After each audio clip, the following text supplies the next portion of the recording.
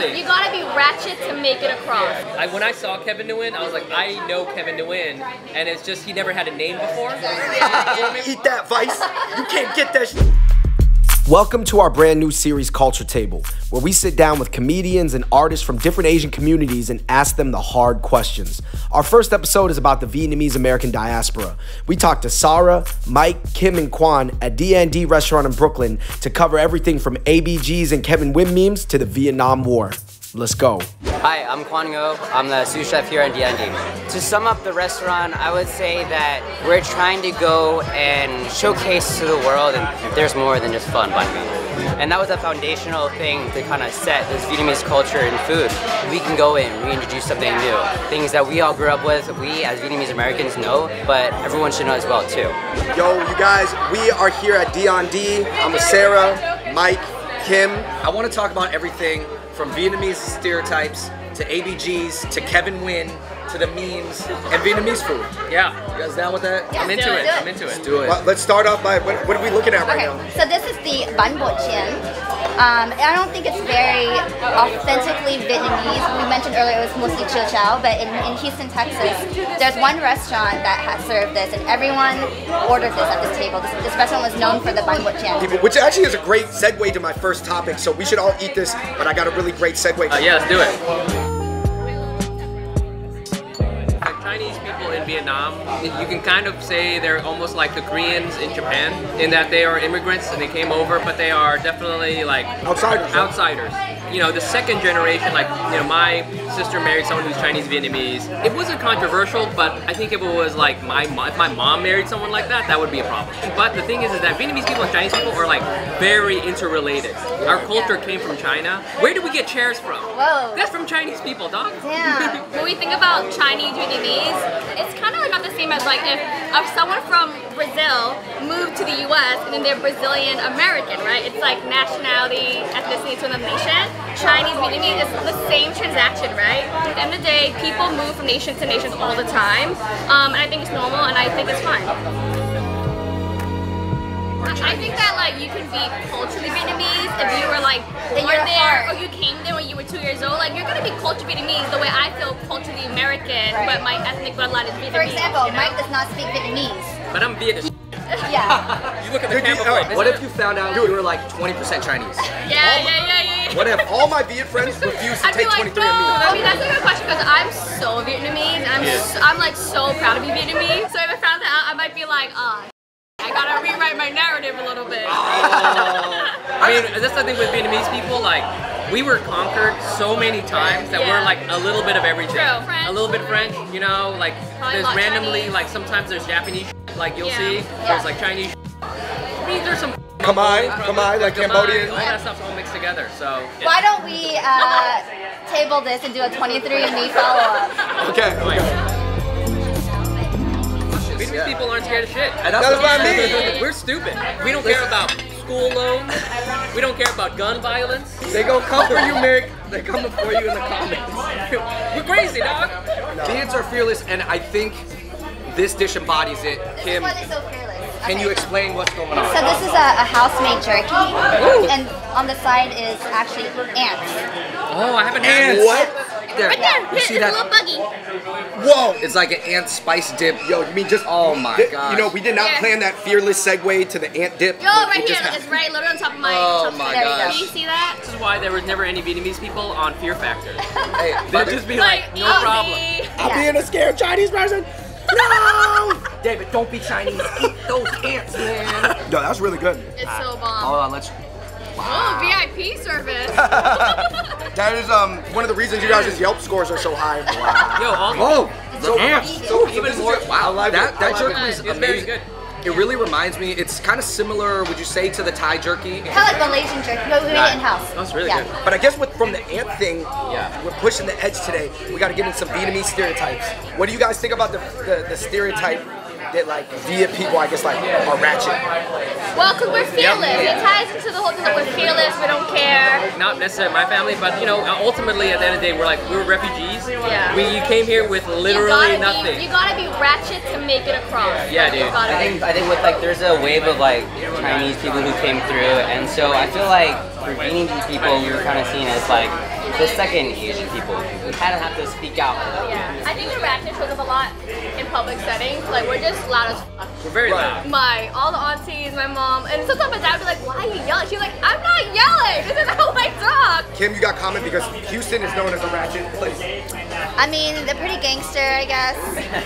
Did you see her driver's license? No, I didn't see it. Can I see it? Oh, whoa. Oh, shit. That's a ratchet photo. This driver's license got in a fight at a bar restaurant. For sure. At a 24-hour At 2 in the morning after clubbing, this very driver's license was, what's that looking at, you know?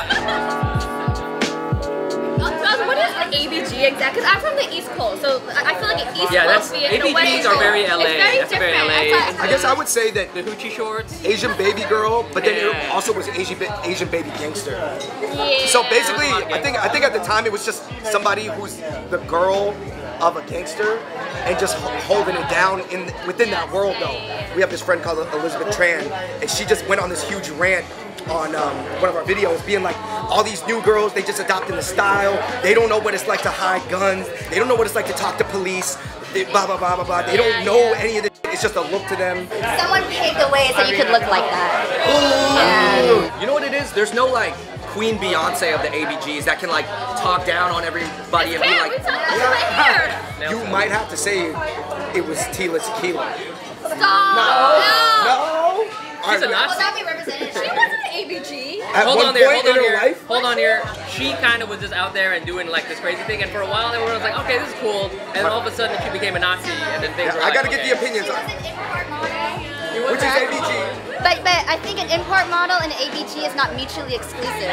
For someone like Tila or someone like Jamie to represent all of Vietnamese girls, we're too nuanced. You like pick these extremes, and they're fine if you want to fuck with them, but like they're not representative of the Vietnamese women I know who are real estate agents Right now out there, right? But I mean, real briefly, I feel like a lot of it is just like cultural, like where you grew up, what neighborhood you grew up in, like when you grew up, what high school you went to, like. So I'm not gonna like knock anybody for associating with whoever they want. But is there some sense that if you become like too Viet, it will hurt your chances of being exposed in like the mainstream society? I think that there's like a growing second generation Vietnamese crowd coming up that we're embracing Vietnamese because it's not like taboo being Vietnamese anymore. I think that we all have a collective sense of what is Vietnamese growing up as a Vietnamese American too, which all ties us in together. you're gonna lean into being who you are, whatever that is. I think we're doing it right now. Going back to the whole restaurant, this is our entryway to all the things that we know, but y'all don't know yet. How do we know nowadays that there's cultural capital in owning up to your motherland? Who's in it just to come up because now it's a pathway, and who was like, for like you guys, who was always into it from the jump? I think it's just like the appreciation of it, right? Like Twan was saying, we use the food to kind of showcase and tell a story about Vietnamese culture. Everything that we do on this menu is not pulling off Instagram or anything. We're not trying to pull it out of our ass and like, hey, this is what we want to do, this is here. All these have a story not within the Vietnamese culture, but within ourselves. So I can go and I can cite something off the menu, and that could be made by my mom, straight up, this is how she did it. We're not only trying to make something taste good, but we're saying this is where we're coming from. We're information providers. So let's set it right before we set anything else. Oh yeah, well let's get into some of this next round of food. You guys, what are we looking at here? Because this is an amazing spread. So all these dishes are primarily brunch. You wouldn't really eat them during the dinner time. This is something where you go with your family and then do the small pickings that you have. So we're gonna start off with this first dish. This is a pan can. These muffins, which are really interesting, we get these clay pots, small little vessels, and you've seen it before. We get them straight from the lab. And so they're going straight inside dry. And we scrape them off so that way you get a little bit of that char on the muffin. So you're gonna dip it inside that nuc cham. You can go and like break up the meatball, you can dip it inside, use the vehicle as like a scoop. And so inside right here is some quail egg that we cracked up inside too. Oh man, this is so good. Is that your first time having it? Yeah, I've not had this before. So let's talk about where is everybody's parents from in Vietnam? Because it does matter, right? Because there's sort of like a north, a middle, a south. Is your family from the north or south? The South. South as well. Yeah. My family's from the north. My dad's from the north, my mom's from the south. Okay, so you won the war. Well, we were in the south later, but culturally, my mom's side was from the north, some Culturally parts, from the and then north. came to the south. Has the Vietnamese American narrative moved past the war and the provincialism, or is it still there to some extent? For sure. I feel like, especially in New York, we have a lot of Vietnamese nationals that come to the restaurant, and they're all from the north. For them, they're younger, they're not of the war generation, so they don't really see the heaviness or importance of the war, whereas our parents who left their country. How much, ideally in your opinion, should people think about the war and look back on it? One time we got flown out to this VSA thing randomly. Shout out to VSA. We had VSA convention. I know all of them. And I remember it was crazy because the rich family that funded it was a rich family from the South. And they gave a speech, and the last thing that she said is she was just like, you guys need to go back to Vietnam and take it back over. You know what's kind of funny though is that in a way we are, because when you go back to Vietnam, being an American is like cool. It's like they look at us and they go, oh, there's like another way to do things, and they're very open-minded. Like you talk to a lot of Vietnamese people, young Vietnamese people in Vietnam. They want to learn everything there is about the world. And they're so interested in everything. They have such good hearts. In a way, this is us coming back with this deliciousness and like cool haircuts and tattoos and stuff like that. It's not a hostile takeover. It's you're saying culturally. It's a cultural takeover. Cultural and mindset kind of. Growing up in Boston, my dad's from the north, my mom's from the south, so I didn't have a hostile environment. I grew up thinking that Ho Chi Minh was revolutionary in the same category as Che Guevara, so I grew up with a positive mindset with him. When I went to UCLA, it was all Southern Vietnamese folks, and they were so anti-North, right? And I was like, I've never experienced this, right? It just shows how diverse and complicated the Vietnamese community is. I was a part of that VSA at Virginia Tech too. I was like one of the officers there, and so we have people and grandparents who are from the war. And they're coaching you on how to think about it, right? Yeah, but they don't really think about it at all. It's like 2 generations down where it's just like, oh, that was my grandparents' thing, that was their history, that's not my story to tell. Yes, I have affiliation with it, but I don't feel any sort of type of way against it. Like I'll have my parents tell me it, but for one, I didn't go and experience it personally. I guess what is this right here? Because this is a dish that I think more people are familiar with. This is so good. This is bun cuon. So traditionally, bun cuon has been a dish that's been Chinese, Vietnamese. You know, there's a lot of Chinese influence. Inside, we have some ground pork and wood ear mushrooms. We make our house-made jiao luo right there. It goes in. Yeah, we make the jiao luo. We make the fried shallots. And you were saying that even in north or the south, they call the jiao luo something different, a different word. In the north, they call it dog. South, they call it jalo. Oh, okay. This is a classic dish. Usually, if you go to a restaurant that has this and it's really good, that's the only thing you eat there. How much zaw you guys have in your house at any given time? I usually like 2. Yeah. Okay. I have 2. Oh, and then when you're growing up though, when you don't know how to cook, you go get like white rice, you get jiao luo, and you get that maji, and you put that shit over, and that shit is lunch because you don't know how to cook. Would you compare it to like almost like call it like a Vietnamese spam, or what is it? I mean, it's much more fresher than spam. It's like a Vietnamese ham. It's like a Vietnamese ham. Vietnamese bologna. It is very big. When the zombie apocalypse happens, everyone's going to be starving, but Vietnamese people will just be like having mad zaw and just like eating it like no problem. You know, hey, what's going on? Oh, that zombie looks bad, but like we got food, so it's all good. What else we got here?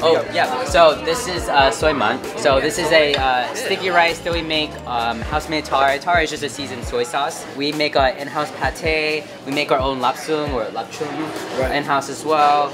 Got some pickled scallions and then some fried chicken thighs. Here's more. There's another delicious thing that, like, you know, we got from Chinese people, lapsung. Right, in Cantonese we just call it lapchung, so it sounds almost like the same word. Same word, yeah. This is like really Vietnam right all up in here. All right, we got to talk about the. Put a rocket dog on it, and it's good. Okay. We got to talk about the Frenchness of Vietnam. Okay, so there's always this thing, and it happened a lot more like a few years ago, where somebody would kind of brag that they're part French.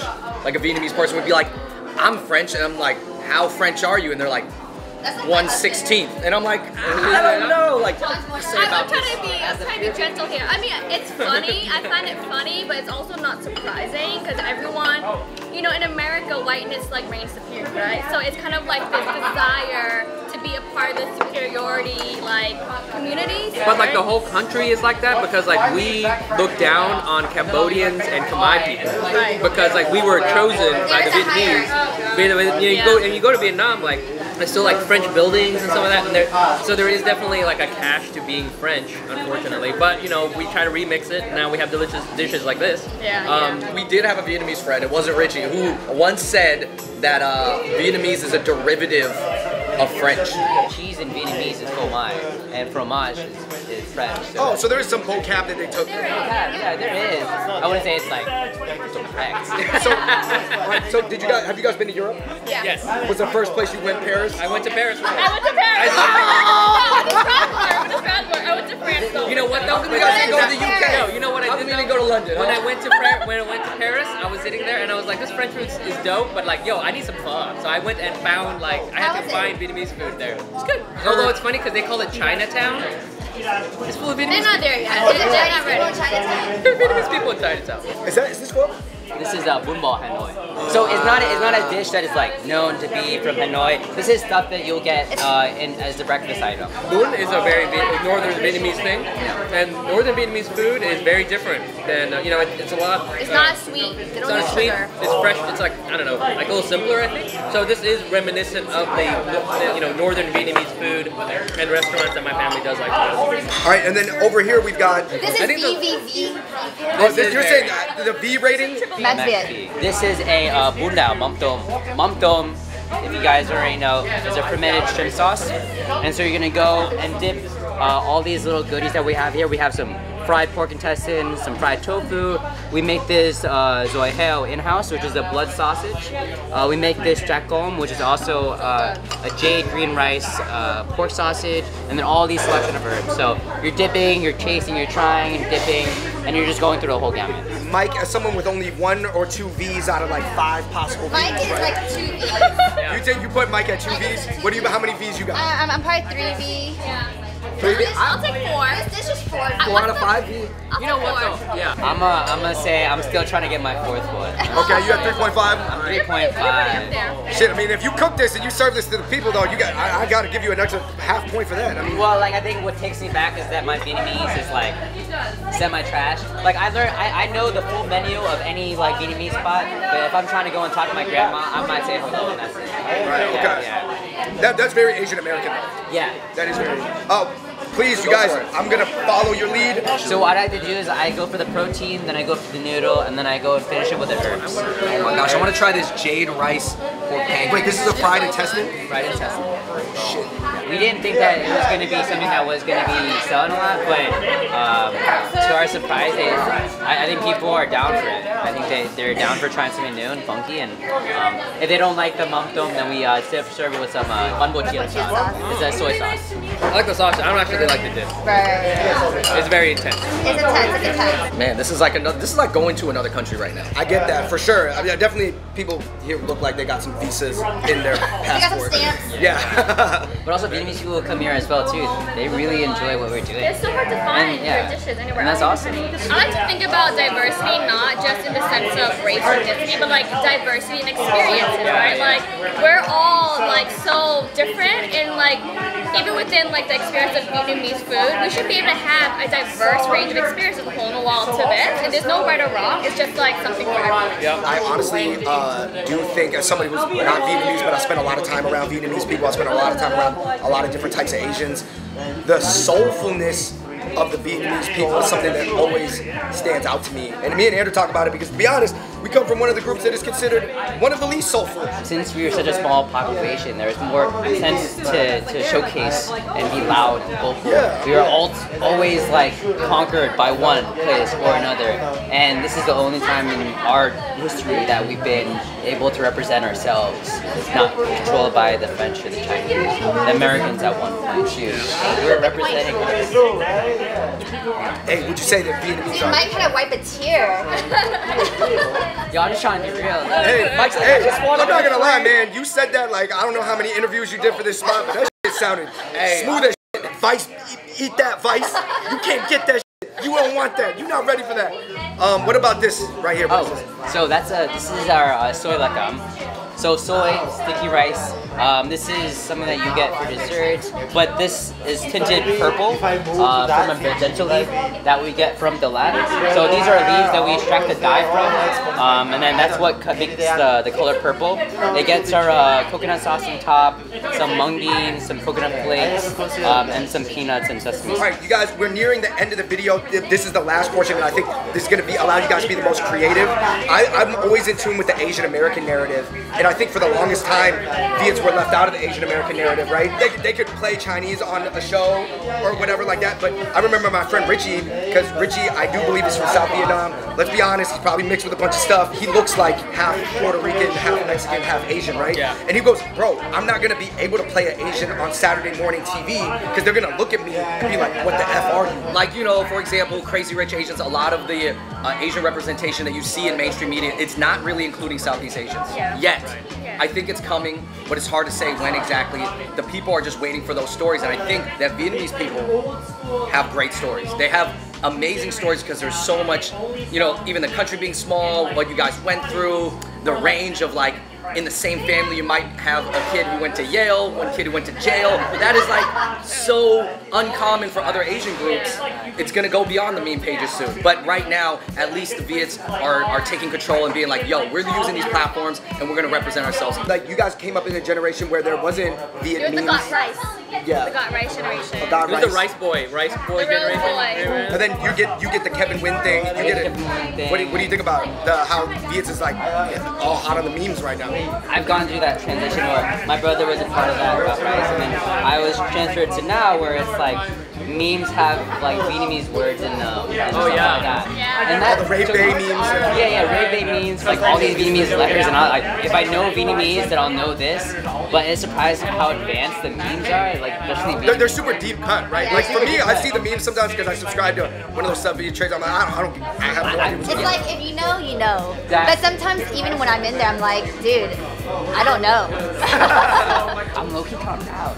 That's kind of cool. We all kind of share the same thing. We didn't know that we knew all the same things. When someone pointed it out, it was like, that happened, and that's what makes our whole like community tighter. This is like a collective memory that no one told us that was a memory, but happened to be like all our families rode like Toyota Camrys, Corollas in the same beige and silver, and that like the same like mat with like the massage on the driver's seat. Like, you know, the remote with the plastic wrap on that shit because you don't want to touch it because it's gonna go and make it dirty. It's gonna get more specific, and it's just gonna go and reinforce us. It's gonna put us on a better pedestal. Growing up not with the memes. Can you get down with the memes? Are you used to? How do you feel when you see it? You're like, what do you think? Are you kind of breaking it? Is there any sense of you that's like, that's not true, or you're like trying to judge the accuracy of it? Or you're like, When I see memes, the first feeling I feel is I feel proud, and then I feel so impressed of all the meme makers. I'm like, yo, these kids are so talented and they're so clever. I'm like, who thinks of these things? So I'm super impressed and I'm really proud when I see the memes. And that's how you know memes are real, because even though I'm like a bit older than you guys, when I saw Kevin Nguyen, I was like, I know Kevin Nguyen, and it's just he never had a name before. Or maybe we called him something else. Memes are like just the first step to realizing that your culture is worth talking about. Because before, we didn't talk about our culture, at least not to other people. Or a lot of times we weren't even trying to do that because we were trying to like be somebody else. We were trying to be white, or we were trying to be Chinese. Or like head down working hard. Or like we were just like listening to Ja Rule or whatever the f it was, and now it's like, oh well, our own culture, whatever that is, which is usually a remix of other things, is also worth talking about. And even if you don't get it, that's the point. You don't get it because you're not one of the culture. So that's like the trick, you know? Wait, is it Kevin Nguyen a gangster or no? No. No, Okay, he's a yeah, party boy with gangster No, you know what, aesthetics. I could Might see be a Kevin lambda. Win being a lambda. I I could think totally. it's the Asian that had like 2 blonde threads of bangs. That's like, more of a like. That was, That's that more was like a a precursor to Kevin. That's Kevin's older brother Trump. who went away for 5 years, you know? Yeah, So now he's a mechanic. Yeah. you know what I love about the memes too is that it's kind of like a harmless way of stereotyping. The difference is that the stereotype is coming from within, it's from our own community, and that's what's cool about social media. It's coming out. It's not like rather someone else making Exactly. our memes for us. Right, it's Yeah, not yeah. some guy named Walter talking about Vietnamese people. We gotta It's a take guy. control of the memes. Let's take control of our stereotypes. I guess, what do you guys hope for the Vietnamese American narrative moving forward? I mean, I'm sure you guys are all contributing into it in your own ways. Mike, you're a Vietnamese American comedian, even though you're not necessarily like that fan where it's like, I never see you do that. I mean, I think it's like about telling our stories and then like doing new things. I mean, it took a while for the Korean American community to like finally invent Korean tacos, but like that is like a uniquely Korean American experience, and I think it's only a matter of time. This is the lab for those things, you know, like all the people here at D&D are doing things that eventually a new chapter is going to be written, and I'm excited about whatever that is. I want to see what's next, you know. And I think memes is sort of like, in some ways, it's almost like the first step digitally to try to do that.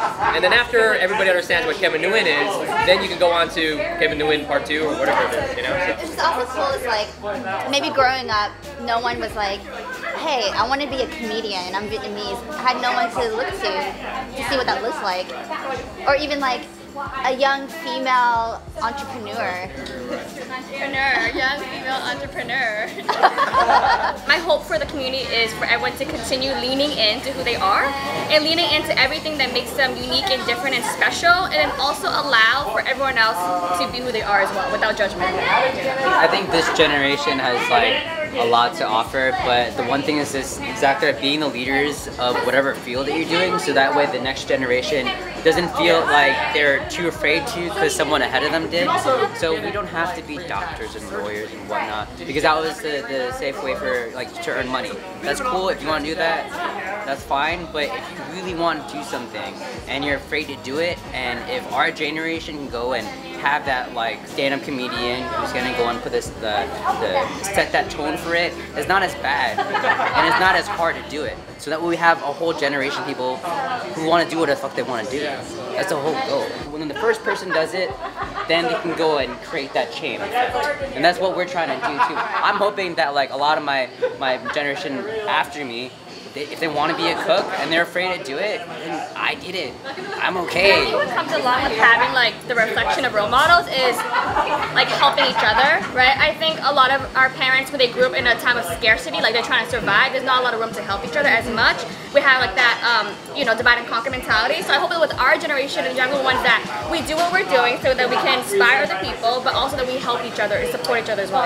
I love that, and I'll close off by saying, going off of what you and Mike said, it's like, one, I think places like D&D are writing the next chapter of Vietnamese food and culture, Nguyen Coffee Supply as well, and yeah, and definitely like, I just hope that the younger generation can use the comfort that they grew up with and use it to push the culture, because you're right, it was hard to push culture when it was just survival mode, but now that people are not really in survival mode, what are we going to use that comfort for? Thriving mode. Yeah, not just surviving, thriving. I think just the only thing I can say is just that I learned from the Vietnamese community growing up was just to be fearless. All right, you guys, thank you so much, you guys, for joining us on that episode of Fung Bros Food and Culture. I don't know, I think this was, I haven't watched every Vietnamese American piece on YouTube.